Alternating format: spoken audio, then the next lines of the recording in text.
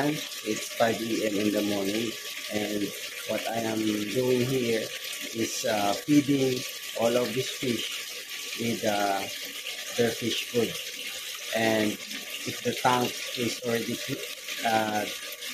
a lot of dirt, then I have to do the water change, because if not, it might the fish might get sick and eventually will die.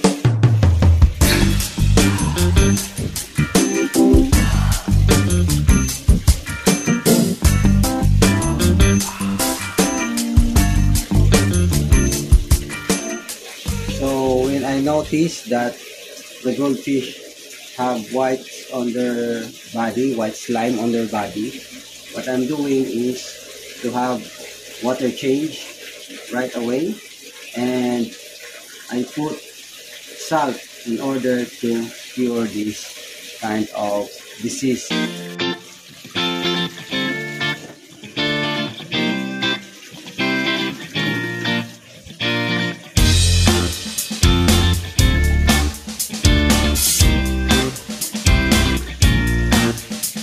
This is the salt that I am using to cure the white slime on the goldfish body.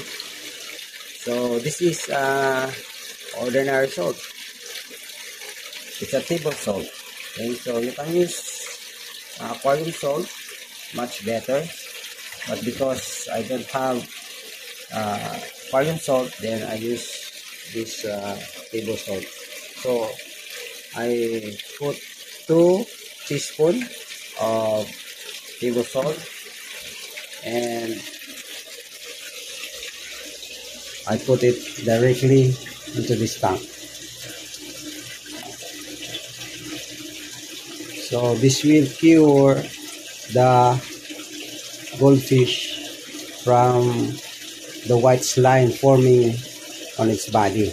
I've been performing this rock salt treatment to my goldfish when I noticed that there is a white slime forming on its body, and it is very effective in curing white slime on the goldfish body.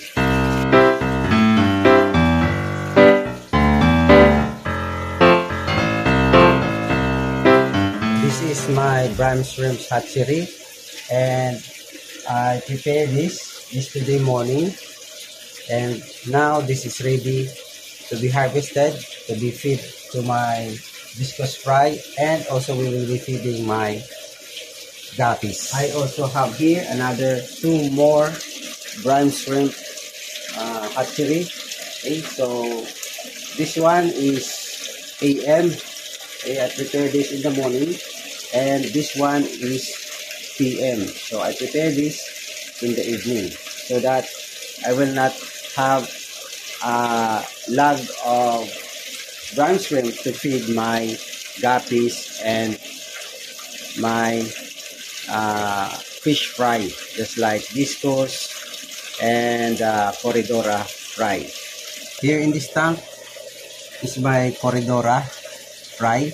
Okay, so I've been feeding this with brine shrimps. Also here in this tank is another set of corridora fry, and in this tank are my corridora breeder.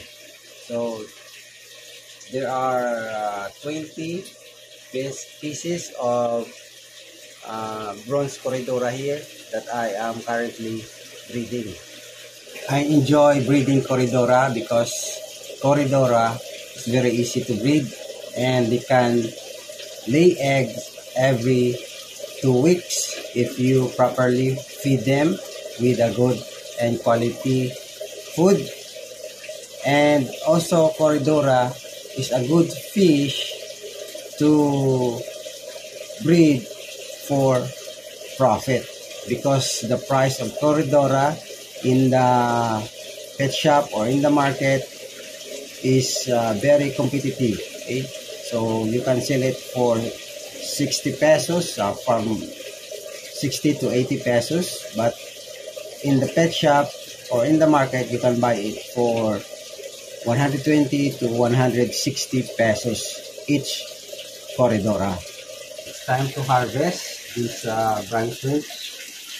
So we just have to remove the hair, okay, and then leave it for 5 minutes. What will happen is that the brine shrimps that are hot will sink down, and the eggs that are not hot will stay up. And then after 5 minutes, that's the time you can harvest the brine shrimp to be filled to the fish.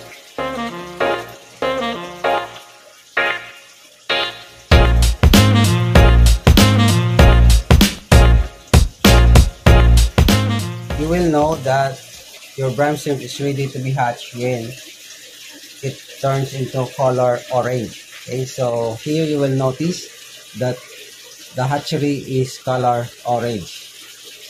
Okay, so this is already good for to be harvested compared to here. So this one here is I prepared this yesterday afternoon, and you will notice that the color here is color brown, so it is not yet ready to be harvested.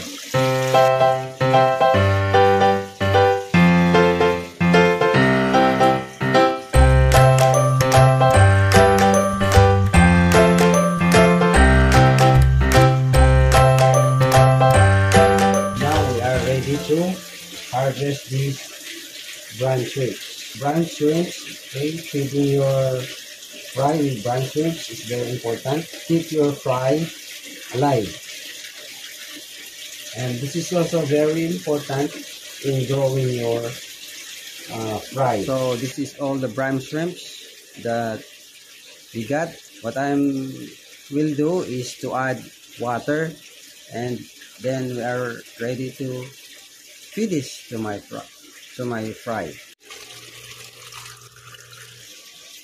First, we will be feeding my discus fry, and later we'll be feeding my guppies with these brine shrimps.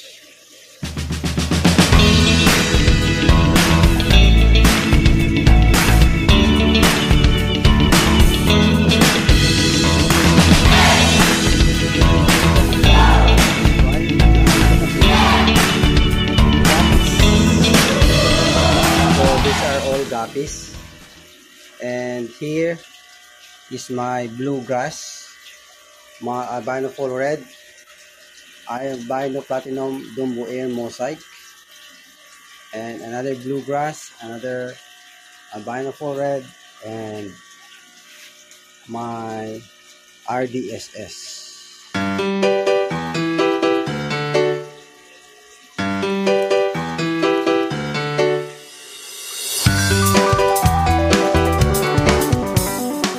From first week to 4 weeks of the guppies, I've been feeding them purely with the brine shrimp. But when they reach 4 weeks, then alternate feeding of brine shrimp and guppy pellets.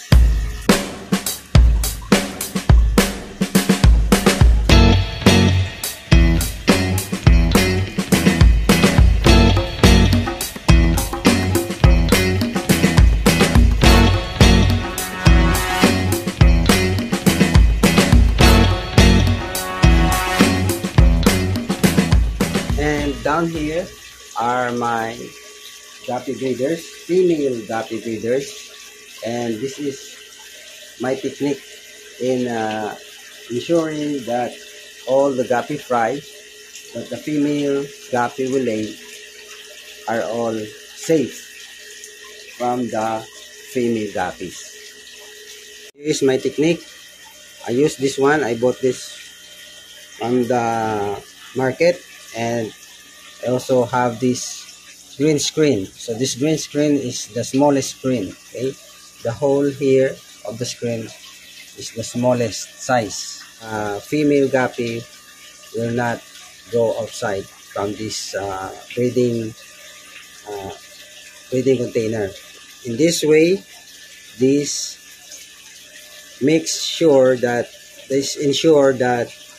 the guppies that the female will lay are safe. So this guppy here is my bluegrass female guppy, okay? Platinum white guppy. Okay, so the male in the box and the female is outside the box. So sometimes the female jump out from the box. Okay? And the most important here, if you will notice, the dates. Okay, so this is the date. Okay, so this female bluegrass guppy dropped the fry last February 6, and the next drop of this female guppy would be on March 3. Okay, so if you will count, it's 25 days. Okay, 25 or 28 days between. From 25 to 28 days, there's a possibility that this female guppy will drop another fry. So make sure if you see that your female guppy started to drop fry, then you have to put the dates and you have to count from 25 to 28 days and then mark it, and to be sure that this female guppy will start to drop another fry this coming March 3.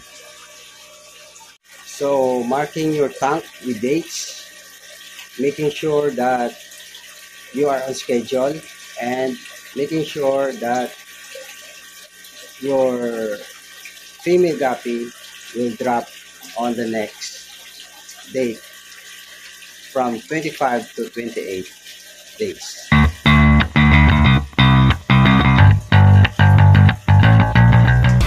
Here is my bluegrass, another bluegrass, last January 11, albino full red, last December 6, and my RDSS last November 5 and November 29. So there are 2 batch here of RDSS. If you want to learn more about guppy breeding, discus breeding, goldfish breeding, don't forget to subscribe on my channel. If you want to be notified for my latest video, don't forget to click the bell button. If you like this video, don't forget to click the like button. Once again, thank you so much for watching my videos. Have a nice day. God bless and see you next time.